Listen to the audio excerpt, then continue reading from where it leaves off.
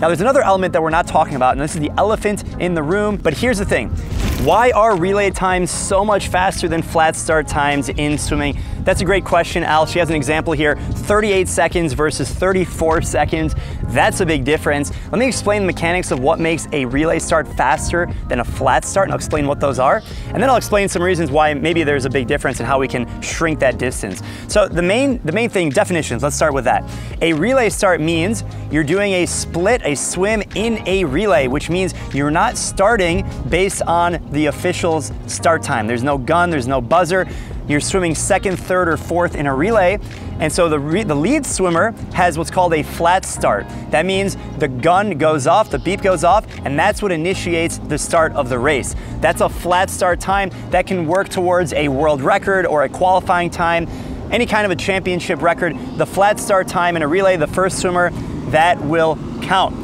If you're doing a relay start, that means you're going second, third, or fourth, and you have momentum to your advantage. You can actually anticipate in time when you're supposed to start swimming. You can't do that if you have a buzzer. That's how you false start. So if you're doing a relay start, you get the advantage of actually being able to anticipate when you leave. Now that alone should be able to drop about half a second off of your best time. So for example, if you go 25 seconds in the 50 freestyle, with a relay start, just by being able to anticipate the time, that would, and let's say you have a 0.7 or 0.8 reaction time, we can drop 0.5 immediately just because you can anticipate the start, when you're actually going to leave. That's only part of the equation. Another reason that makes relay starts even faster than individual is the fact that you can get momentum. So not only are you timing when the swimmer before you is coming in, and this works for all the strokes, whether it's a backstroker coming in, or breast, or fly, or freestyle to freestyle, it doesn't really matter.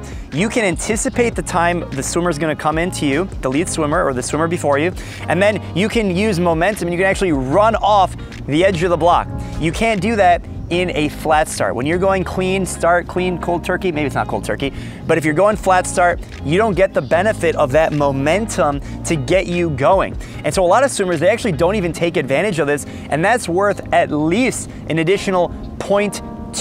Now, if you're really good, it might be 0.3 or 0.4, and that's how you see some swimmers go up to 0.7 or 0.8 faster on their relay start compared to the flat start. So same example, 25.0 50-meter freestyle, that's a flat start. With a relay, I would expect that same swimmer, if they have a good relay start, good mechanics, good timing, they will drop 0.7 just because it's a relay start. Now, some swimmers can drop even more time because maybe they need to work on their flat start actually, and that's why the relay start is disproportionately good. But in general, 0.6 to 0.8 is the sweet spot. Now there's another element that we're not talking about, and this is the elephant in the room, or the fish out of water. I'm here by the lake, it's beautiful.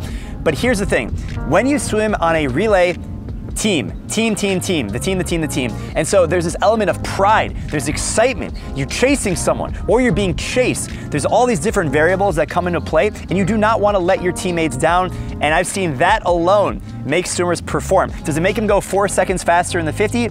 Maybe not.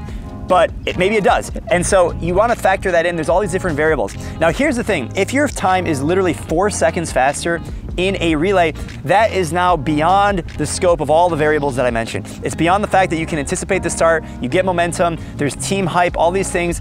That really should be about a second or less. If you're more than a second faster on the relay, it probably means you're not warming up correctly for your individual event. Maybe the relay is at the end of the competition and you're able to go so much faster because the first event, your individual event, was like a warm-up for the actual relay. So that means you need to do more speed work, you need to do more muscle recruitment, muscle activation, breath control, high intensity efforts, so that way your body is adequately warmed up, because what it sounds like, in this scenario at least, that you are really not warmed up.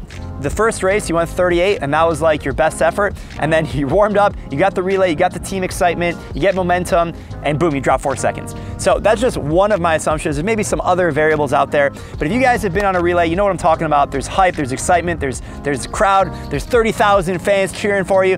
Maybe not 30,000 fans, maybe it's 30 teammates, whatever.